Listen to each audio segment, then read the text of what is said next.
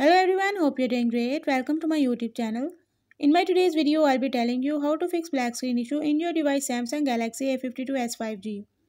So if you're facing white screen or grayscale screen issue in your device Samsung Galaxy A52s 5G, you can fix it by following a few steps which I'll be sharing with you in my today's video. But before that, hit the red subscribe button and the bell icon so you are the first one to know when I upload anything new. Now watch this complete video and you will learn how you can fix black screen, white screen and grayscale screen issue in your device.